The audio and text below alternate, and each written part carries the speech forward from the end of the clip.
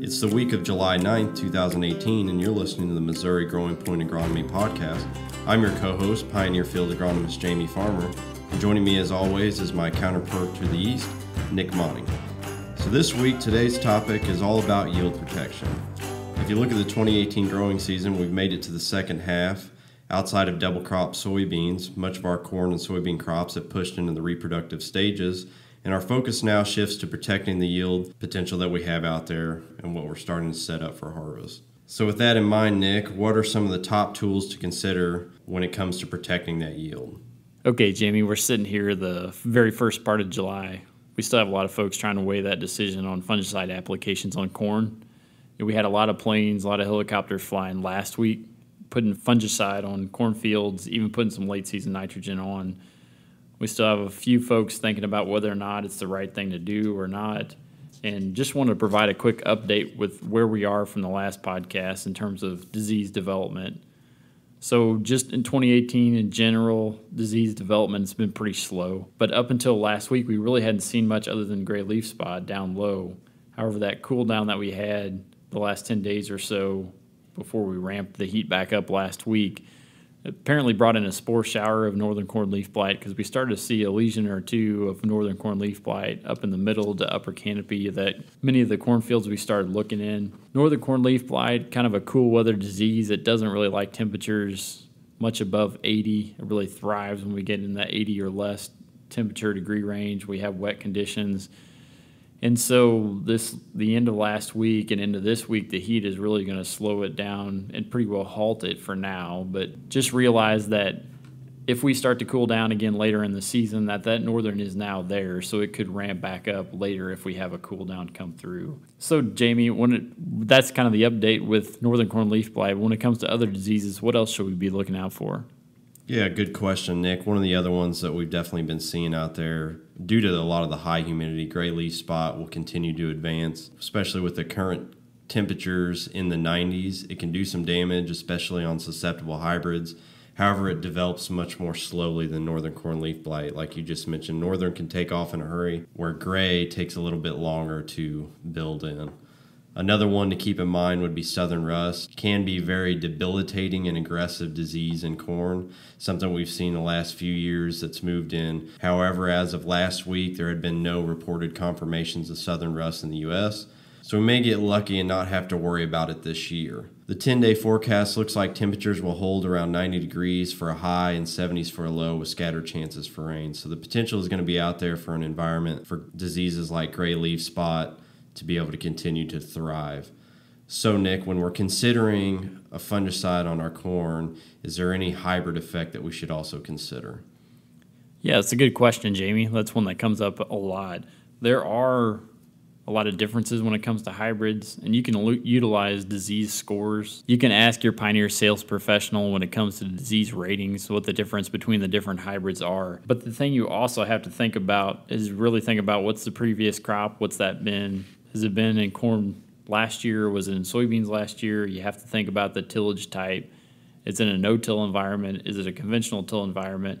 You also have to think about the location of that field. Is it up on the upland, up on a hill, or is it down in the bottom where the dew usually hangs longer, where we have more diseases at? So I guess I tell you that because you can't just go solely off disease scores. A susceptible hybrid may not be the right target if it's planted out on a drought-stressed hill with no disease pressure, whereas a hybrid maybe that has a great disease package, even though it has that really good disease package, it might be planted in a bottom where we tend to have disease, and the fog tends to hang low, more susceptible to diseases. So I guess my point to that is don't just utilize disease scores. You also have to think about where it's at, what the previous crop was, if it's corn on corn, what the tillage type is. Weigh all that into account, Jamie, before you make that decision on whether or not to apply a fungicide if you're trying to weigh. The other thing, just to think a little bit about, we've done some work up in Iowa. We were looking at fungicide applications over several different hybrids, and sometimes hybrids that have really good disease packages tend to respond the most to a fungicide application versus hybrids that were really susceptible to various diseases. So sometimes those disease ratings can be somewhat a little bit confusing when it comes to yield potential payout. My last point would also, you got to weigh in the yield potential of that field before you make that decision to apply a fungicide to. I guess I just make that comment because the previous couple of years have taught me that the higher the yield potential, generally the higher potential payout for a fungicide application. Now, that is if all disease levels are equal. So I'm not saying you'll always get a bigger benefit, but it does seem that yield potential tends to be somewhat of a driver on what the fungicide ROI is going to be. So, Jamie, with that said, that's kind of the in-depth on corn fungicides where we are right now. What about soybeans? Yeah, with soybeans, we think about where we're at on a growth stage for soybeans. We're a lot farther ahead of schedule, about a month ahead of schedule compared to normal with soybeans. We had flowering going on in some of those earlier planted soybeans as early as the week of June 1. So with those earlier beans, many of them will be hitting that R3, which is the beginning of pod development, close to a month ahead of schedule. R3 is the stage at which one pod in the upper 4 nodes reaches 3/16 of an inch length. This is important because this is a stage when we typically target fungicide applications.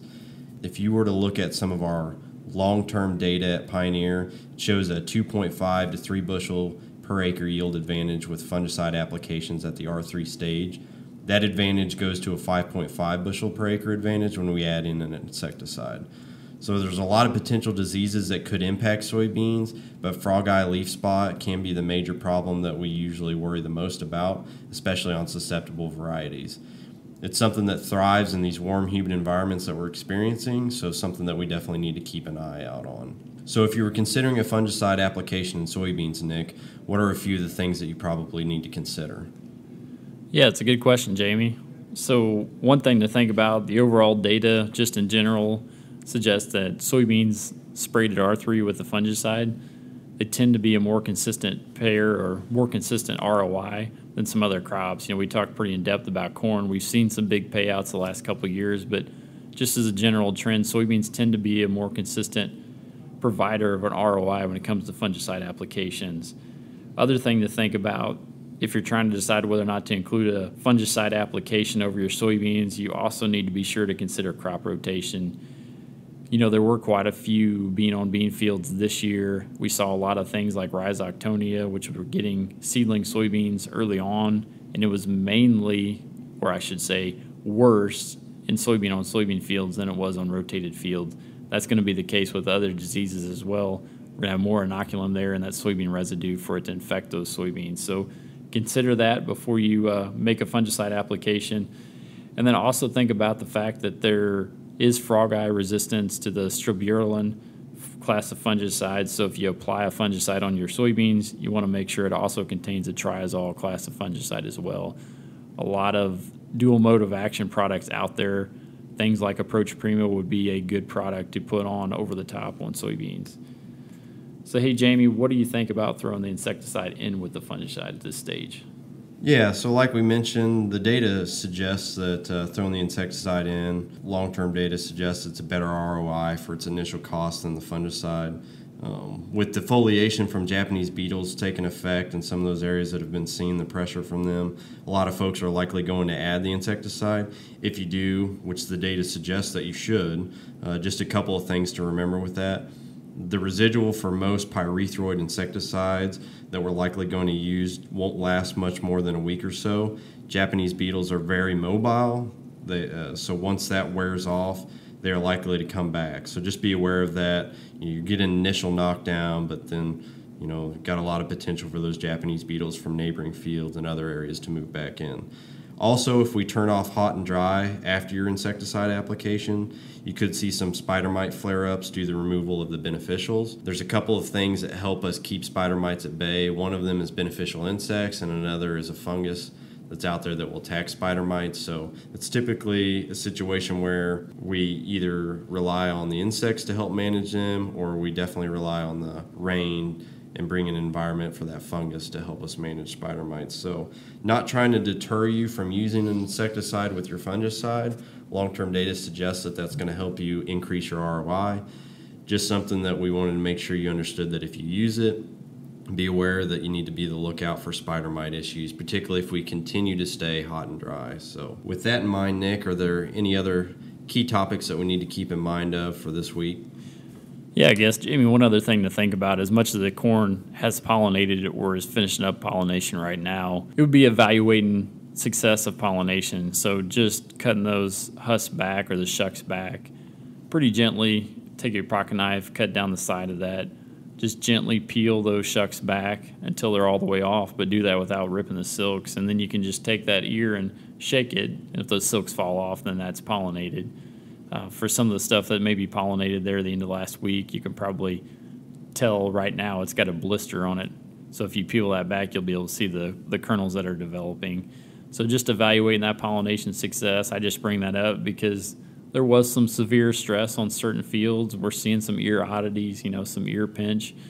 We're seeing some missed kernels on the ear butts where we went through some severe stress. So it might just be mindful of that right now and take a look and evaluate where your field's at in terms of pollination success. Excellent point, Nick. Something to always keep in mind when you're out there evaluating how well that corn is pollinated. One of the other things that we wanted to mention is, we're talking a little bit here. We're ahead of schedule on corn and we're ahead of schedule on soybeans. Talked a little bit there about the fact that we're a month ahead of schedule compared to normal on our reproductive stages for soybeans. A lot of that comes back to the heat that we built in there early. If you were to look at Pioneer's GDU calculator and some of the forecast projections, we're around 400 GDUs ahead of schedule right now. So with that in mind, thinking ahead to harvest and some of the logistics that we're going to manage there's a lot of potential for us to possibly be harvesting soybeans and corn at the same time in Missouri.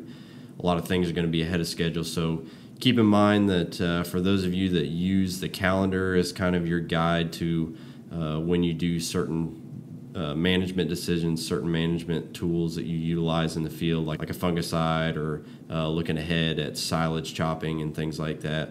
A lot of that stuff is going to be ahead of schedule than normal when you're looking at that calendar this year. So keeping that in mind is something that's also going to be important. So with that being said, we thank you for your time and we thank you for your business. Thanks for tuning in this week. Nick, it's always important. If folks can't find us in the field, where can they find us? They can find the podcast at podcast.pioneer.com. They can look us up on Twitter. I am at Nick Monnig. And I'm at the Jaime Farmer. And always reach out to your Pioneer sales professional for any other agronomy tip. Also reach out if you want to get signed up for the Walking Your Fields newsletter. Get signed up for email updates whenever we have a new podcast come out. So again, thank you. Thank you for listening and thank you for your business. And we look forward to speaking with you again.